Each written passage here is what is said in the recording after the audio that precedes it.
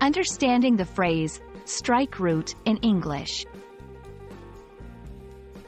Hello, everyone. Welcome back to our channel, where we explore the fascinating world of the English language. Today, we're diving into an intriguing phrase, strike root. It's a phrase you might have come across in books, movies, or conversations. Let's unravel its meaning and usage together. Stay tuned to learn how this phrase can enrich your English vocabulary.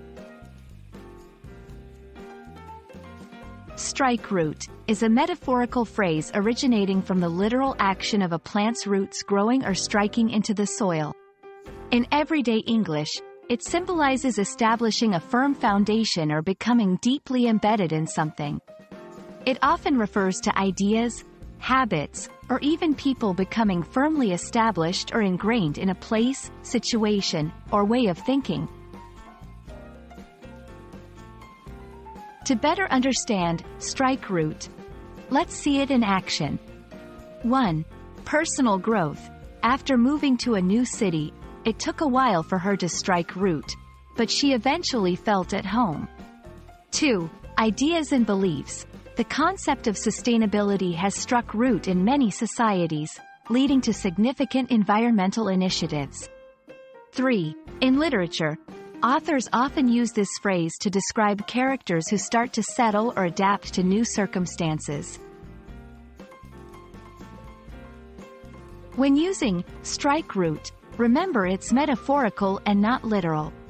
It's inappropriate for contexts that are purely physical and don't involve the idea of establishing or embedding. For example, saying, "The chair struck root in the living room," is incorrect unless you're implying the chair has become a significant, long-standing part of the room's setup.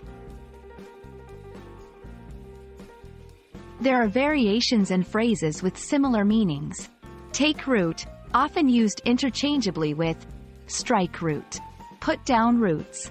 Another similar phrase emphasizing the establishment of a home or a lifestyle in a new place. Thank you for joining us today to explore the phrase, strike root. We hope this video has helped clarify its meaning and usage, and you feel confident incorporating it into your English conversations and writing. Remember, language is a living thing, and phrases like these add color and depth to our expressions. Happy learning, and see you in the next video.